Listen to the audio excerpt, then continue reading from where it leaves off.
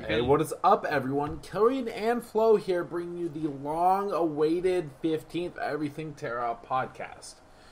Sorry about pretty much the delay, everyone. You know, this past 3 weeks or so has been pretty hectic as far as my job, as far as me getting Trojans from all that Ellen porn and Flo. I don't know what was happening with Flo's, but basically, we're back now. Hopefully, we'll be able to do this every single week, how we've always planned it to. But yeah, thank you for your patience, and hopefully you'll enjoy this one. For those of you who don't know, my name is Kilrian. I used to be an active streamer. I do YouTube stuff, and I also have quite a bit of TERA-related content on the new TERA Today forums. So if y'all haven't checked out TERA Today, it's kind of like our sponsor. You can see right above me right now, actually, I got a TERA Today logo. But basically what they have is easily the best source of TERA-related guides and content on the internet, as well as TERA-related news, especially brought in by Yosha and brought in by Espe, who actually do translations and data mining and everything on the KTERA content. So this really lets you kind of get a look into the content that's going to be upcoming into North American TERA as well as EU TERA. So that's going to be it for me. What about you? What's up? Flo. My name is Flo, and I'm an active MMO streamer. I've recently been getting into the whole YouTube stuff and really trying to get those the information out there to the public. For the most part, I do provide a lot of technical and mechanical advice for TERA in terms of just getting better as a player individually and just showcasing a lot of the end game for TERA. So you can check out my stream at Twitch TV/4row and my YouTube as well. For the most part, today's podcast is going to be a little bit more of like an overview of what we've missed out, seeing as how EU is going to get Reaper tomorrow. Or the next few days, and so they are finally going to get the patch that we've had for like the past. How long have we had Reaper for? 3 weeks, 2? 2 weeks. 2 weeks? Yeah. So today we're going to be just doing like a brief overview of the Reaper patch. What else are we going to talk about? On top of that, I kind of want to point out, just with this patch, they've also kind of butchered the queuing system. For those of you who don't know, who are PvP oriented players. Basically, all PvP content in TERA, save Kuma Asylum, has not a hidden rating, but it's a matchmaking rating. So the more you win, your higher matchmaking is going to be. This applies for Corsairs, this applies for Freywind, and this applies for 3v3, obviously.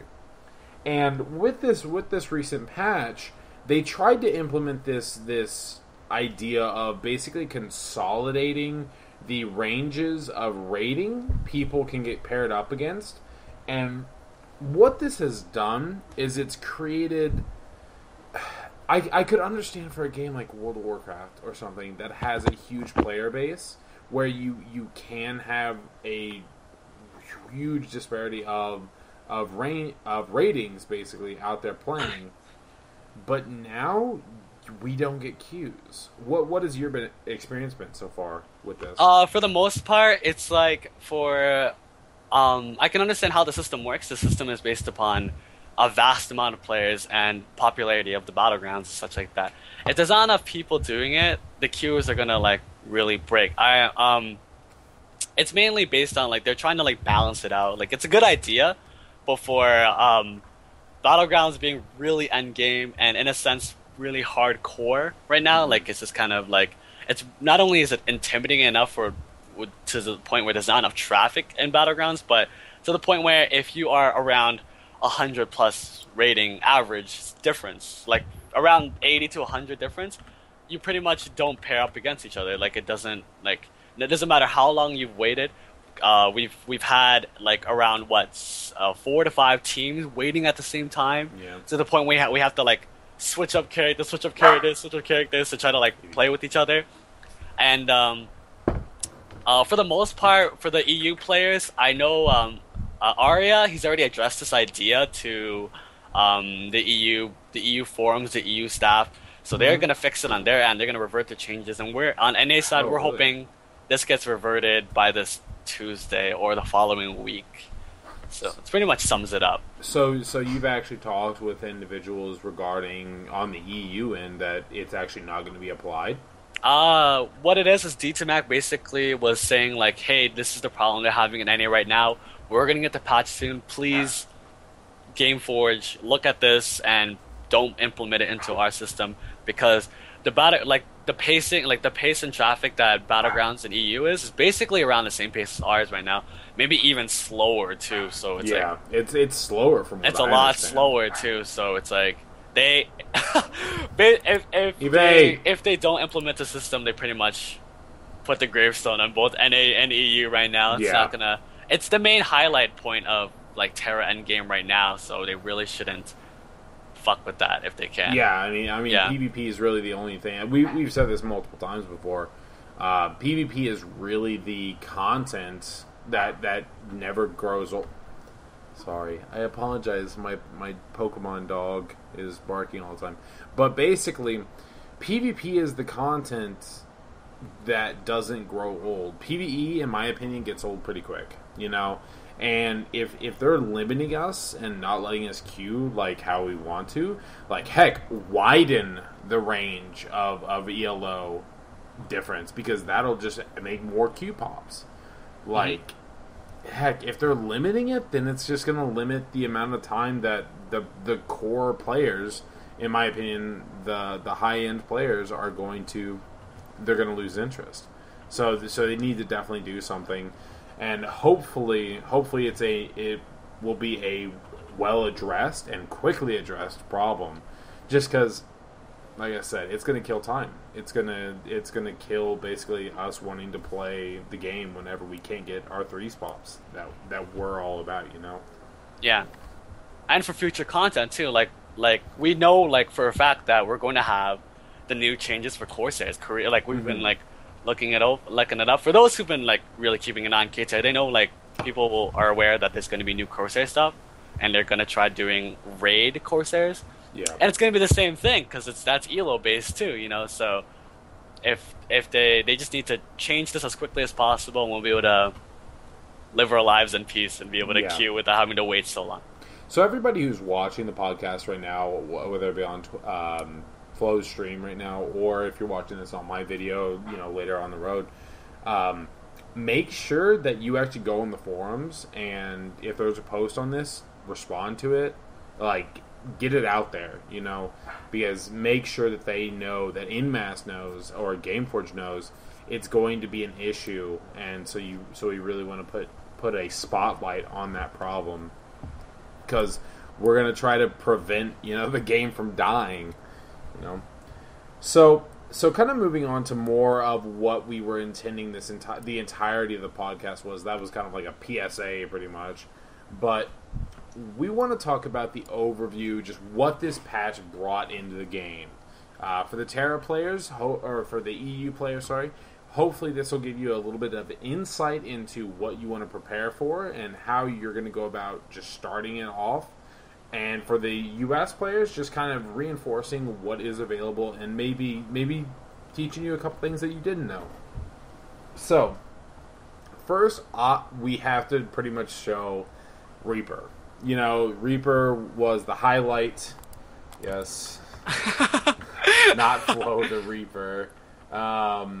Basically, Reaper was the highlight of this patch. Reaper was the big announcement, the new content essentially that was brought into TERA, as well as their whole advertising campaign for it, which I've actually seen a couple of little, snippets on anime sites and stuff. But right now, Reaper, once again, if you have a level 40 character, you can make a level 50 Reaper, and then you go through a very basic starting zone to get you up to 58. And then once you have 58, you're going to be kind of on your own to getting to 60. How long did it take you to get from 50 to 58? 58, if you're aware, if you kind of just ignore the quest log and just kind of just basically 420 Blazer, just go in there, do the quest, bam, next quest, do it. Takes you about an hour or so, maybe an hour and a half if you're wanting to like watch your skill animation at the same time while you're killing the stuff. Yeah. For the most part, they make the leveling easy for the Reaper. It's not like you have to do a lot of work. No, it's like the quest. They don't even offer you XP. They just give you the level, just like that. Yeah. So, so just for the most part, like they pretty much give you the set kit that you need. Once you have 58, you're gonna have to play just like any other player. Mm-hmm. And by the time you hit 60, for those like right there out there that they're thinking, how do I gear my Reaper once I hit 60? How do I do this? How do I do that? They've actually changed Baldur's Temple to where Baldur's Temple actually drops Oculus gear, as they would call it. Like they give you each of the bosses in Baldur's Temple solo, pretty much they give you the accessories and they give you the T14 gear. It's like a daily entry that you can do. Two entries if you have the elite status. I know EU has their own like sort of form of elite status as well. So just kind of going over there, I'll give you a good look at where it is on the map over here in Bastion, in the bottom right corner, Bastion.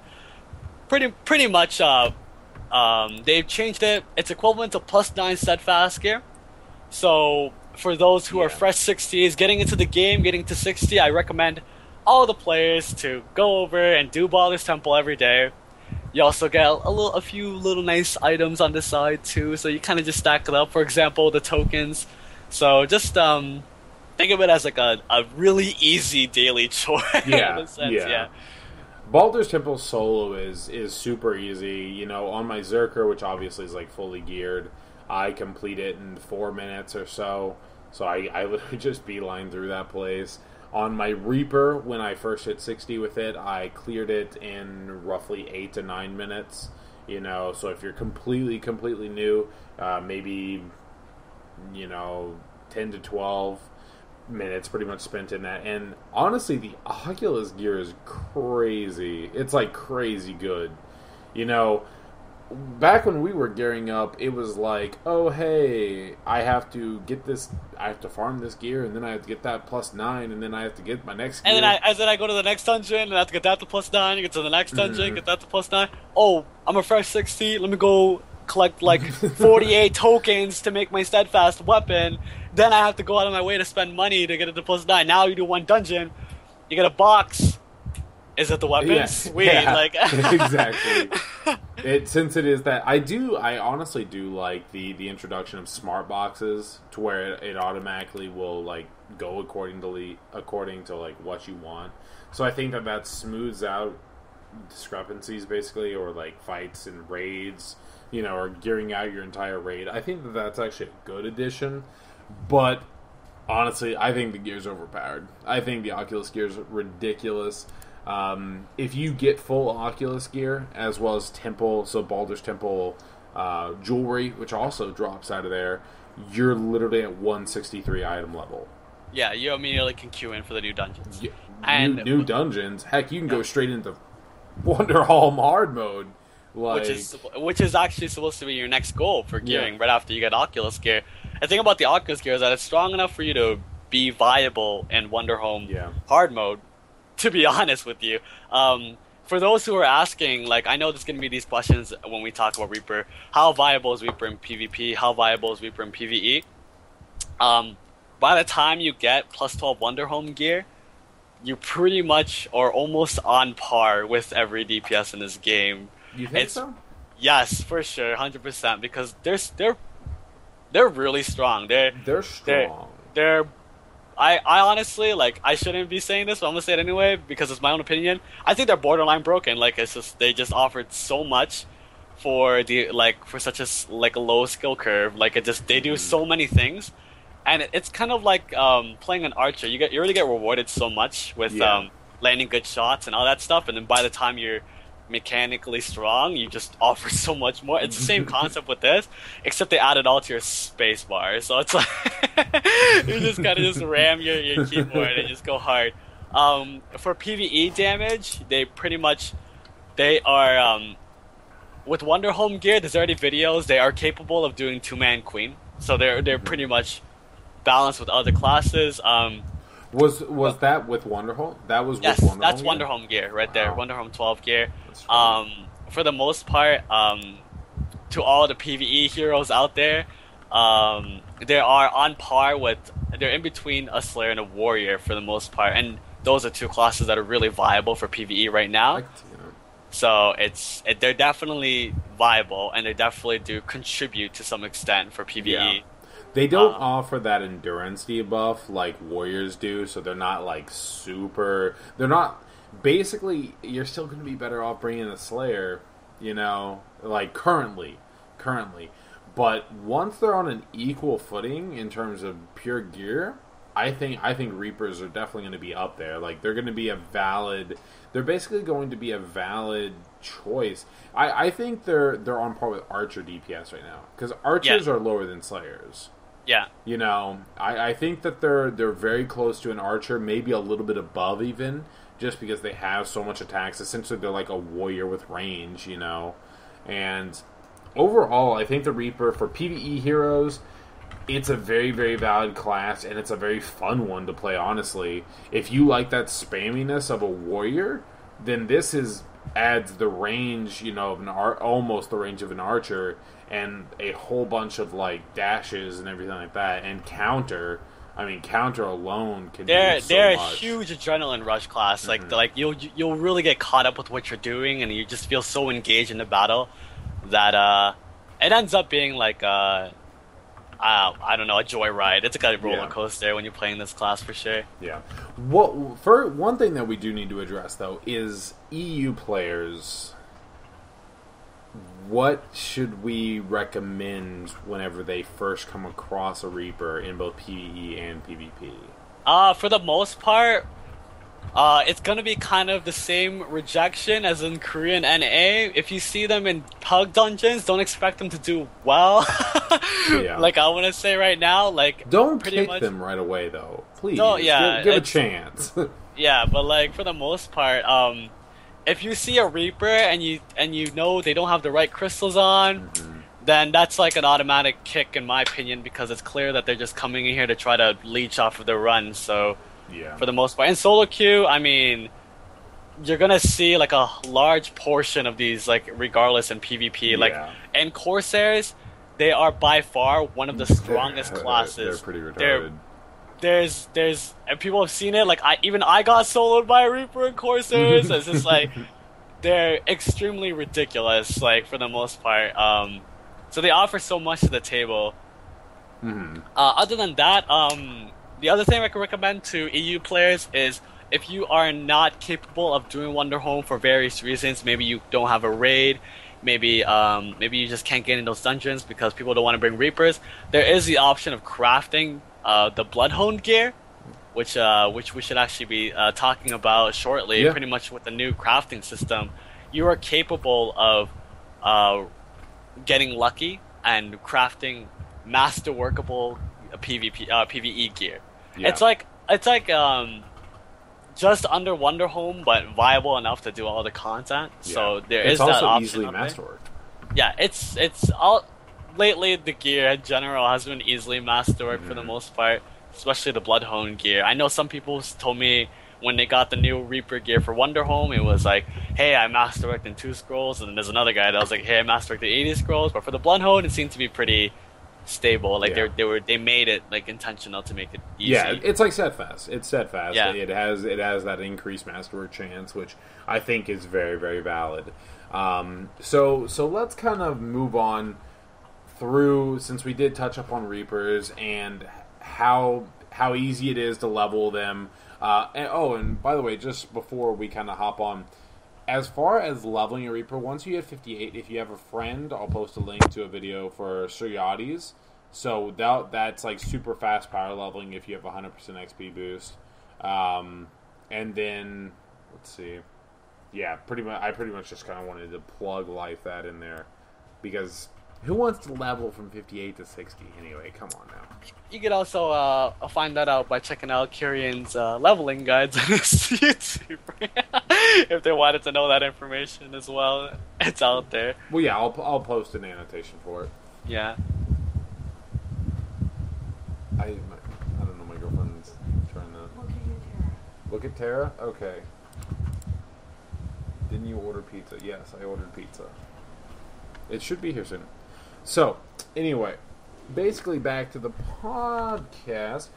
Moving on, I wanted to talk a little bit about that Bloodhome gear. That gear that Flo was talking about regarding this new crafting patch. Honestly, I've been enjoying the crafting more than anything. I've always been a huge fan of the crafting systems and whatnot.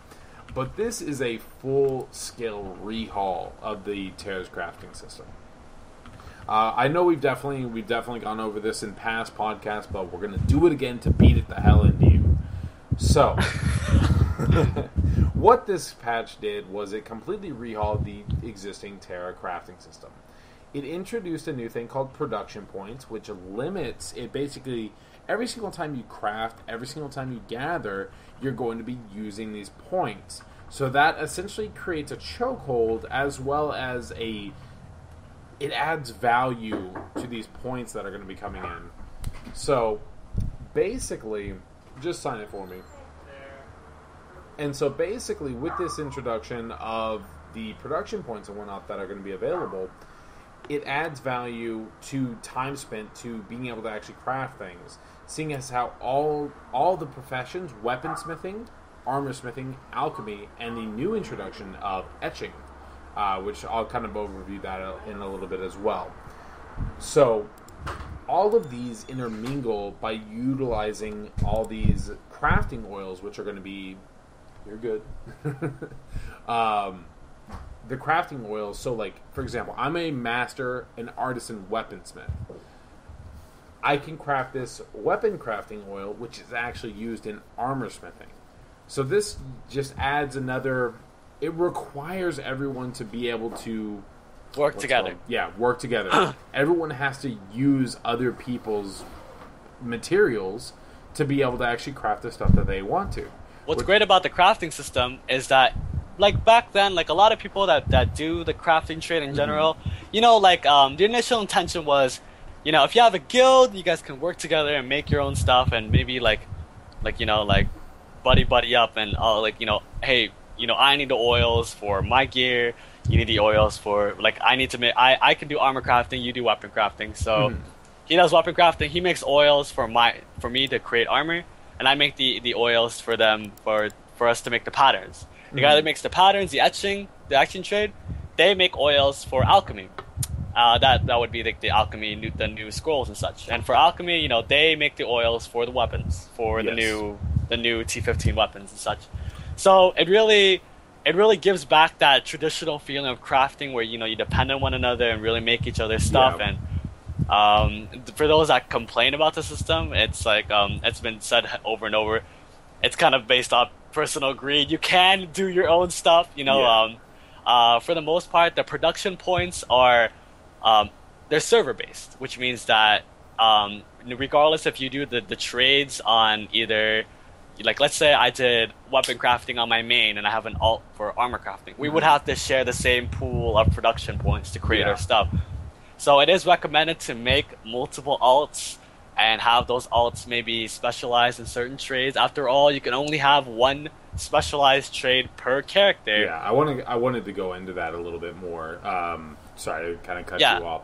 That's fine. So basically, with these four new... Hold on.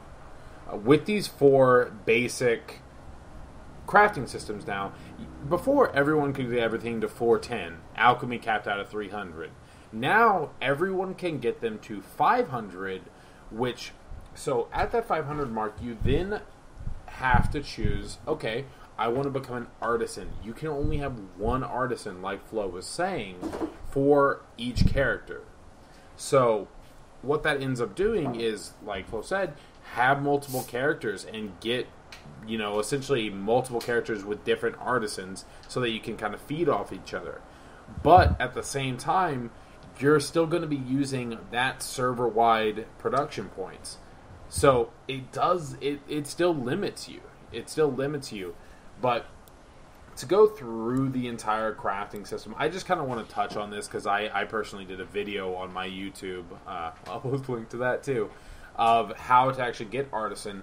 But essentially, once you hit 500, there's going to be a prompt to, yes, I want to become artisan.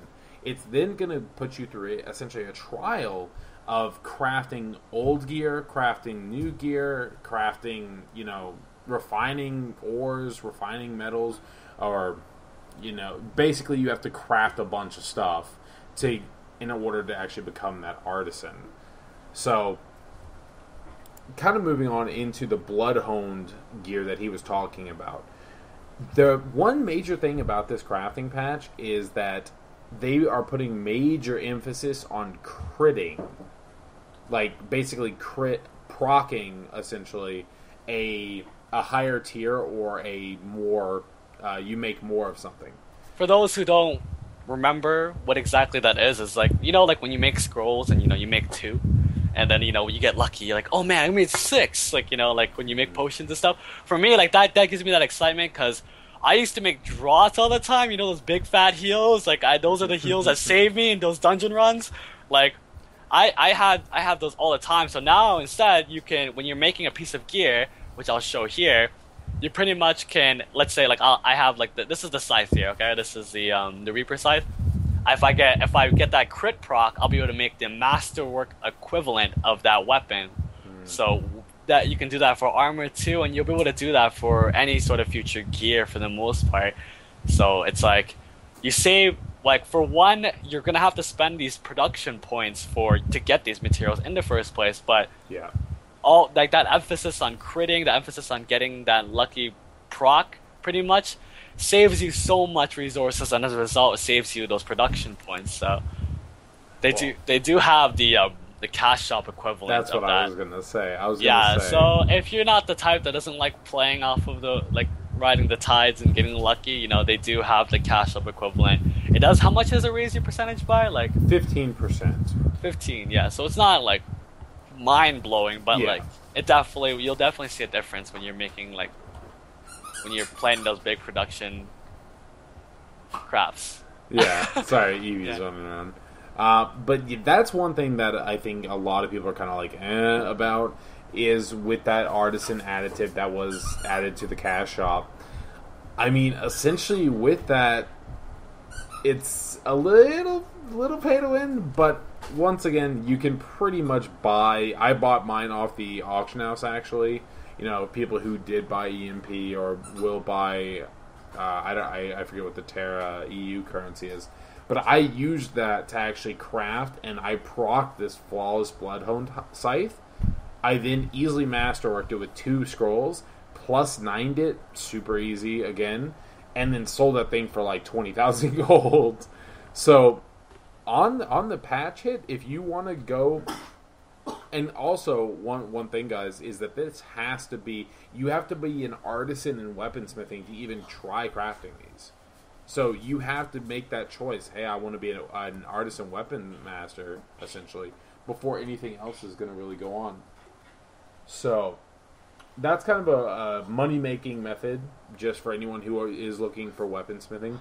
Because weaponsmithing doesn't offer a ton. It doesn't offer a ton other than preparing for next patch whenever the weapon crafting oils are actually used to craft PvP Nightforge.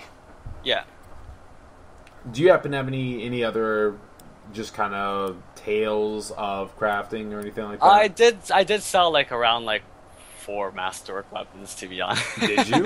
Yeah, I got pretty lucky for the most part. I don't know. No, I'm just good. Jesus. But for the most part, I don't know exactly how EU is gonna handle it. But on NA, we actually got a free character slot.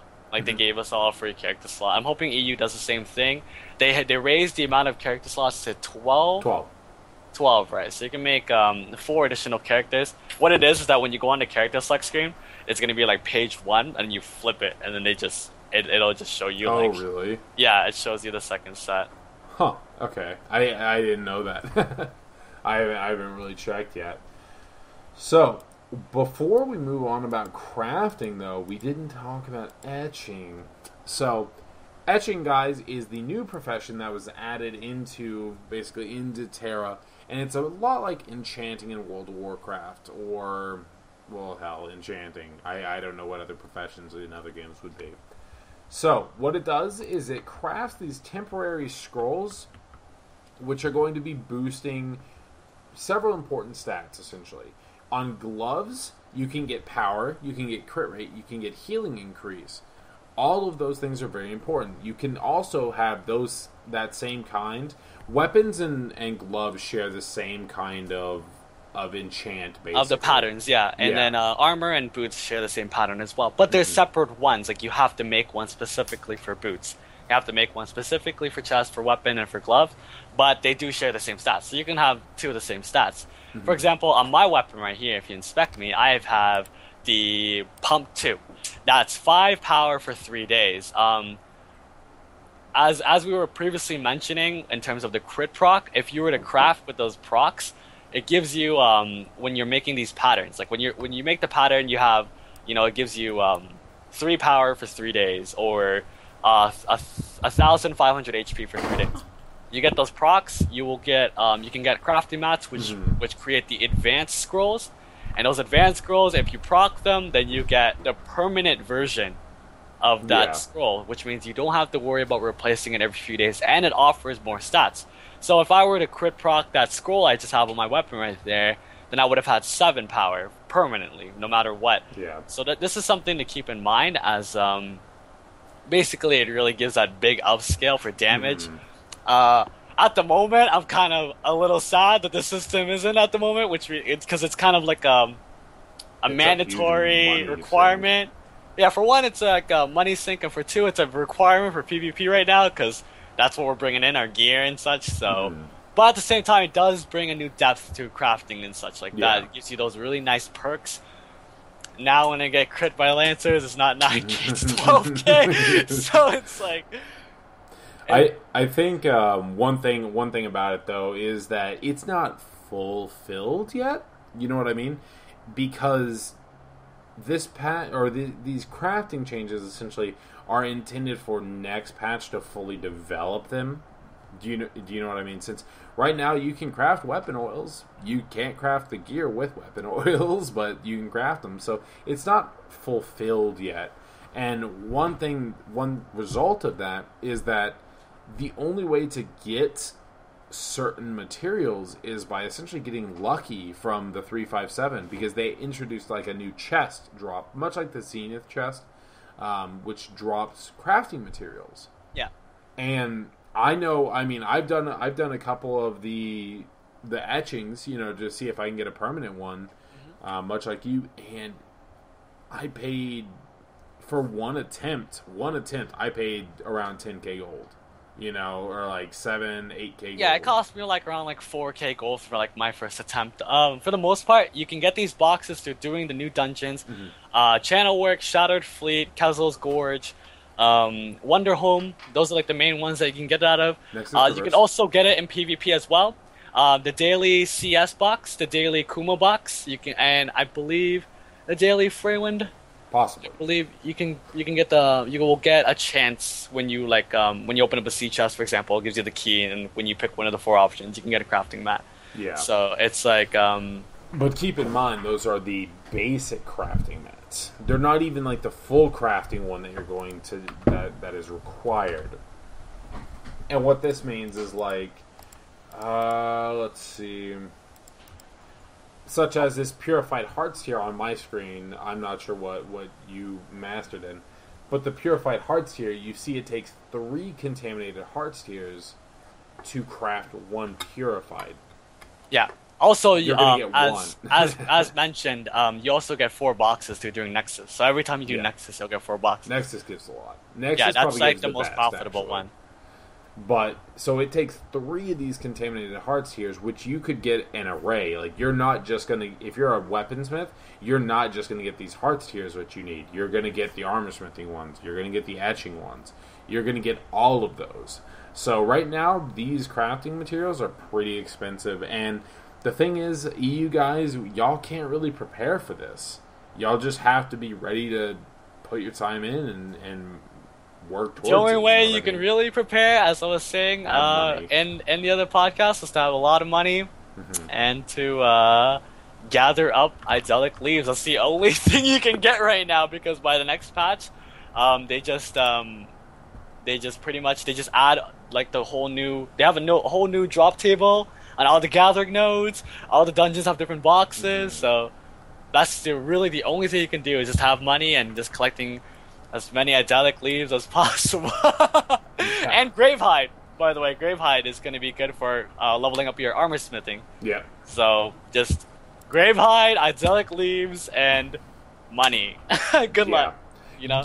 Have some runes as well. You know, don't be tossing away the sicker runes. If you have to level a profession from 1 to 500, you're going to need some of those. You're going to need sicker runes. You're going to need error runes. So I believe they removed the crafting quest too. Like there's no crafting. There's no crafting quest. You have to do it from scratch. Mm-hmm. If you're gonna prep right now, you need to get your shit to 410. Like it doesn't really take that much work. They give you like the easy mode system on the quest board. Just go in there, just follow along. 250 gold will get you to 410. Otherwise, you're going to be paying thousands of gold. Yeah, 5 to 10,000. And you won't get everything done because, by the way, when you're leveling your crafting, you're gonna fucking use up production points. So it's just like, oh, hey, I'm gonna have to limit down those points that I could have been using to level up past what I really wanted to really try to get into the new content. As we did not mention, you get 5 points per 5 minutes, which means you will get 1,440 points per day. They'll provide you the points whether you're online or offline. The only way you can restore them, not have to deal with these points is a 4K cap. You can't go past the 4K cap. But if you are using the points and you don't want to wait, there is an NPC that they add in Velica. He roams around the two general stores around the Velik Steps port. It's kind of like those handlers that you find in the quest in Crescentia with the guy with the bag. He's got like the backpack and he's walking around, and you escort him from Lumber Town to Crescentia. The peddler? The peddler. Yeah, the peddler. Yeah, he's a peddler. He sells you this pot, which it sells for around 5k gold, and you can just buy it off of there, 5k gold excluding tax, and you can give yourself 1,000 points. So just if you have, like, say 3,200 points, don't use it because those extra points are going to go into the garbage. The other way that they have it is you can get these pots off of Cash Shop, I believe. Yeah. Is it like loot boxes? Yeah. You have a chance of getting it's a guarantee 1 to 2, and you have a chance of getting like 4. So it's like there is that option to play the market for those people that don't want to wait. So, and I know a lot of people pretty much did go about spending a lot of money to get their crafting profession out there as quick as possible. Because I know for etching, for example, the first people to craft those, permanent scrolls were selling them at around 75,000 gold. And on US servers, that's a lot. I know EU's a little bit inflated though. So I know we pretty much beat crafting and reapers into the ground, and there's only a couple other minor things that I wanted to touch up on after that point. One small, very convenient life change essentially that came to TERA with this patch as well was the rehaul of the Glyph system, or not rehaul, but basically the UI update of the Glyph system. And so what they did now, if everyone goes to that, you're going to see that they have a nice layout overall. And the main thing that they did was all white glyphs, so all non-advanced glyphs, you get as you level. You don't have to worry about going to your glyph, your glyph guide, the glyph trainer, buying new ones every single time. You're automatically going to get those. I think that this is a really cool feature for people who are getting into the game, as well as, people, veterans even, who just want to power level through something and they don't want to go back to get that glyph. They also removed toggles. So what this means is that you can pretty much, you don't, let's say right here, I'll just switch my profile to page 2, no problem. Easy peasy. It lets you switches your glyphs on the fly. I have PvP and PvE pages, so I have to switch to my PvE page. Bam, pretty much easy. Get out of combat, boom, switch my page, get back into it. Oh, I want to switch a glyph? Here, let me click this button here. I'll press another one, move my character, check back the page, it's already in. It's simple as that. They make this stuff really easy. If you have glyph toggles now, you can NPC them. they're not worth anything. They're worth the price that you Do I paid for. actually have? So they call it useless glyph toggles. So they're pretty much discarded for the most part. What are you trading me? Set the trade. Oh, this is right there, the useless glyph toggle. I forgot that I had some. Yeah. But yeah, and it's really cool the fact that you don't have to save the profile again, too. Like, it was always so annoying whenever it's like you're trying to change that one glyph and then you forget to hit save on it. So this just makes that a lot easier. So I think that that's going to be a cool feature and a very user-friendly feature for all the people who are going to start getting into TERA and start playing, you know, so that they're not going to be worrying about glyphs. Hell, half the time when you talk to a new player, they don't even know what glyphs are.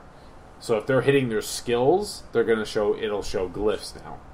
So a lot more people will be getting that while they're leveling.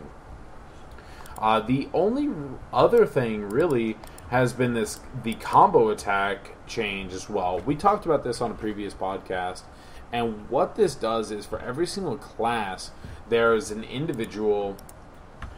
actually a buff that you're going to be getting whenever you auto-attack a mob or character. As you can see in the top right here, it's going to be a stacking buff right here, 1, 2, 3, 4.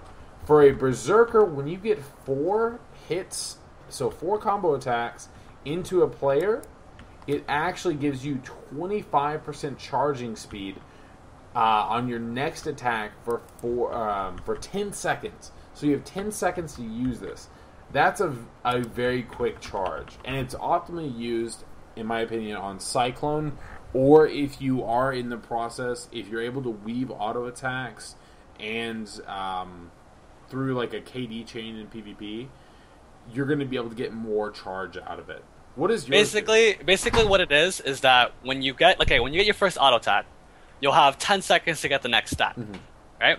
You don't have to do it in a row. It's just a matter of just throwing in the auto attack before the time ends. By the time you get the maximum stacks for your specific class, you cannot combo attack to reset it to try to keep the duration going up. You're going to have to use that proc in those 10 seconds, or you lose it and you're going to have to rebuild it. For the most part, for Slayers, when you build up for the 4 stacks, you will get a bonus speed of 20% Whirlwind. And so, at first that doesn't really sound like much, but just imagine getting Fury Strike on a Whirlwind 25%, Headlong Rush 50%, Glyph of Swift procs. You can really see a Whirlwind that's pretty much like an instantaneous Typhoon, like for the most part. So it really gives a lot of creative thought to it. For the most part, in PvP, it is kind of a little niche to really pull it off. For PvE, it's a lot easier to pull off, for sure, both for Berserkers and Slayers. There are other classes that do get this buff. We're just kind of showing off our mains right now, since we both play these classes, but you'll be able to see it for the patch notes. Essentially, they emphasize actually gaining something more other than just mana for auto-attacking. You know, a lot of times in raids, you don't have to auto-attack because you have infused charms and healers giving you constant mana. But, so with this introduction, it gives you a little bit more benefit out of auto-attacking. It's not going to be something that you're going to be weaving to increase DPS or anything like that. It's just a nice little perk to it. And like Flo said, you can go to the patch notes and it will tell you all the benefits of each individual class. So that's just kind of one thing to keep in mind. And really, there was only one more small thing that I wanted to talk about, and that was the introduction of Innerwear here recently. What is your opinion on this new gear slot? It's just it just gives you enough HP. Like there's 3 tiers of Innerwear. There's the white, the green, and the blue. And for the most part, the blue one pretty much gives you a free Relentless Crux. So that's around like 3k HP, and then there's like different stats. It's just kind of an add-on top of the etching patterns. So the etching patterns are going to give you the 6 power on your weapon, the 6 power on your gloves, and then for the etching, and then you get the Innerwear, and you're going to have the 6 power as well. So it's just an extra stat. There's a few things you want to change. It's kind of like a utility thing for the most part. But that extra stat, you can't under talk that. Yeah. On a Berserker, like, I'm right now, the blue Innerwear, which is the best one that you can get, cost me 65,000 gold to get this thing, but I did get it. It gives me 12 crit rate. 12. That's only 2 less than an entire weapon roll. That's more than a crit roll is going to be on your gloves. That's a lot of crit rate for just a new added item. You know, and that's not even talking about the etching patterns that are introduced here. This really, in my opinion, this really does add a lot more power, a lot more crit rate into the game. So it's one thing that you definitely want to be on the lookout for. How can we go about getting these, though? They are, for one, if you do your vaults and you do your BT solo, Baldur's Temple solo, you will get these things called Goldfinger tokens. And Goldfinger tokens, basically, you get like around 80, and once you get 80, you go right-click the item, and you'll be able to open the box. The box has a chance of having the 3 colors, white, green, or blue, so you kind of have to get lucky. At the moment, the tokens are character-based, which means you can't bank them, but I do believe NA is planning to change that, and I'm hoping EU does the same. Just for the most part, it's just kind of like a way you can get it for the free-to-play way. You can get it through the cash shop as well. I believe there are loot boxes for that. It's RNG. Same shit. You can get white, green, or blue when you buy it through the cash shop. Yep. It's nicer underwear too. It's got a different look to it. I got mine. I showed it off on my recording. But pretty much, it kind of trolls you a little bit because it alerts you when you get a green, globally. Yeah, it has that green announcement, and you're just like... But it's a nice stat, and it really helps you, really min-max your character. So do definitely... It is an extra piece of gear that you're going to have to get, so... More than likely, for all the people who are looking to min-max, you're going to buy this with gold. You're not gonna... Just to be I'll tell you right now, you. I got like 4 white ones. Each white one I got, I muted on TeamSpeak. I didn't speak. I just started throwing them on the floor, like each one. I'm just like, it's just like, I was with my guildie, and he's like, "Hey, what'd you get?" And I'm just like, "I didn't get anything, dude. I don't know what you're talking about." So yeah, if you once you get one, it'll just give you some nice stats. One thing that Flo, you pretty much forgot to mention is the 4 different kinds that are going to be available. So one of them is like he was saying, all of these are going to have that flat HP increase, which is about that crux. You're going to have one that's going to give you 5 with the blue. I'm going to talk only about the blue one because that's going to be the highest end one. The blue one for the pure HP gives 5.4% maximum health. That's a lot. That's a Zenithering right there. A Zenithering roll right there. That's huge. That's more, actually. 5.4 is going to be higher. That's around like 4 to 6k health, 6, I believe. Health, pretty much. I mean, on healers especially. Yeah, from what I've seen, like, you pretty much, the Innerwear also increases your eye level, and you'll see multiple people hit 100k plus on their HP, so it's just like, it's pretty insane for the most part. I just noticed I'm item level 172. I'm a baller. Yeah, it increases your eye level as well. But yeah, so one of them increases just your straight health. The other one is going to be mana per 5. So I think it's 110 mana per 5. I don't really think that's a super useful stat in my opinion. Just healers super situationally might want to use that if you're like super all PvE. That's all that you do. Especially with the next patch, I hear it's going to be healer intensive. And then the main ones that everyone is looking at is the power ones and the crit ones. Once again, the crit one gives you 12, and the power one gives you 7? 6 additional power. So, and just to kind of put those into perspective once again, a Berserker comes with a base power of 75, so you're looking at not a 10% increase, but like an 8% increase in overall power. I only have plus 14 power from gear, and then the attack speed, or sorry, the crit rate one, I have 58 base. An additional 12 on that, that's almost a 25%, almost a 25% increase for ranged DPS and berserkers 20%. Out there. So just imagine getting the etching pattern, 12 on your weapon, 12 on your gloves, 14 on 12 innerwear. Yeah. So it's pretty overkill for the most part. You're almost giving yourself double crit rate, Glyph. Which Zerkas, you have a percentage crit double. You don't have a crit rate double, you have a percentage double.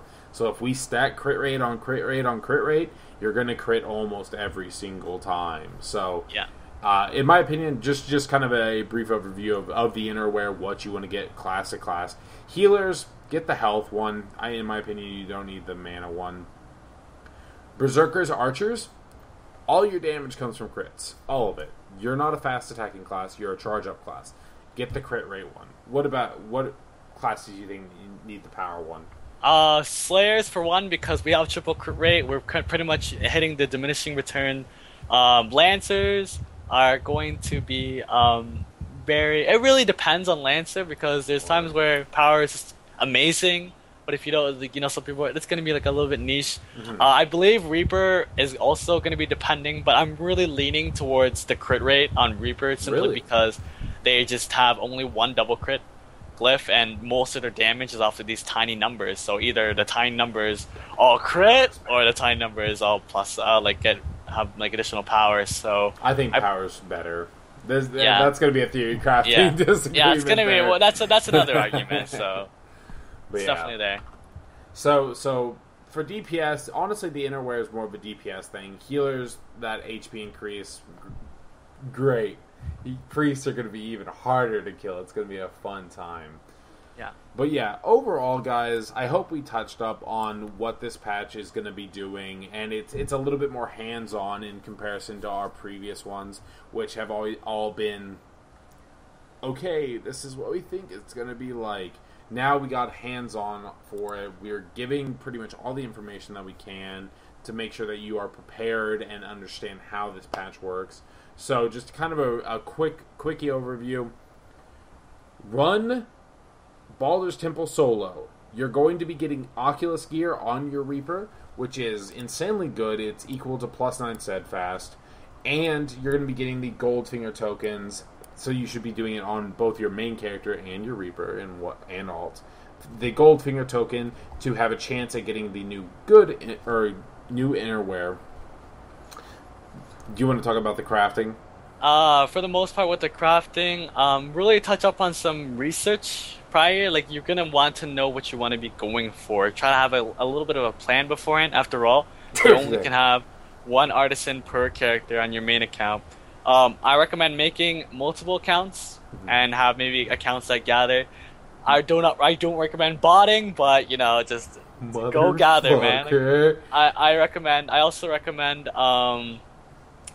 the things that you do now, you'll be rewarded a lot more. So if you're used to doing PvE on a daily basis, 357 on lots of characters, you will be rewarded greatly for that. So make sure to do that on a daily basis. And that's pretty much it, like, for the most part. I think that's everything, right? Or did we miss something? Yeah, that's pretty much going to be everything. Other than that, test out the attack speed change or the auto attack change for your individual class. If you're leveling, make sure you use this new cool glyph system and whatnot. If you're an advanced player, be happy we don't got to pay for glyph toggles anymore. Those things got damn expensive. And yeah, overall, one more quick thing about the crafting. Remember, each different crafting uses another crafting's material to be basically in their crafting. So if you imagine etching at the top here, etching is used in alchemy. Alchemy makes stuff for weaponsmithing. Weaponsmithing makes stuff for armorsmithing. Armorsmithing makes stuff for etching. So if you want to specialize in a certain category, be sure to know about the category beforehand. Yosha does have a full-on crafting guide on this on the TERA Today forums. If you're looking for more information on that, for the most part, it's pretty much kind of like a cycle: weapon, armor, etching, alchemy, weapon. So yeah. Pretty simple for the most part. Well, and so pretty much, guys, hopefully you all found this informational, and if you did like this video, make sure to obviously like down there. If you happen to have any questions related to this patch, one, go to the TERA Today forums. We're all on there. I have a Berserker AMA. He has a Slayer AMA. We answer those actively. There's a lot of very experienced players, as well as a pretty good pool of newer players on the forums. So I want everyone who's watching this stream now to go to teratoday.com, go to the forums and make an account. At least make an introduction post. Come on. And then if you're watching on my YouTube, I'll make sure to post a link also down below to make sure you actually do set up an account, because they are our sponsors, which means Flo's actually going to give something out at the end of this stream. Free EMP for the free stuff! Yeah. NA people. Alright, guys, just the plug life section as always. Make sure to go to youtube.com/Kilrian. That's my main thing. I make a lot of TERA related content on there. I know most of you are probably followed already because you all are my loyal fans. And make sure to follow me on Twitter at Kilrian, because that's going to automatically update anytime I start streaming or upload a YouTube video. And yeah. And if you want to check out anything about me, you can see me at my stream at twitch.tv/FlowRow. I also do YouTube content just like Kyrian. So I do. I've recently actually uploaded a Slayer guide, like a kind of like a brief overview of what the Slayer is at youtube.com/FlowRow. You can also see like any sort of my own shenanigans, highlights, etc. If you want to see what I'm up to and like how much I love to talk about TERA, I do a lot of tweets at Twitter at FlowRow. And if you want to know about me, I also have my own Facebook page at FlowRow as well. So that's pretty much it for me for the most part. Thank you all for watching, guys. And once again, thank you for the patience in getting this 15th Everything TERA podcast out. We do definitely want to do this weekly. It's just a matter of making sure the schedules work. Thank you all for watching, guys. Hopefully you enjoyed it. Peace out. And stay in for the giveaway. If you're in, whatever. Yeah. Adios, everybody.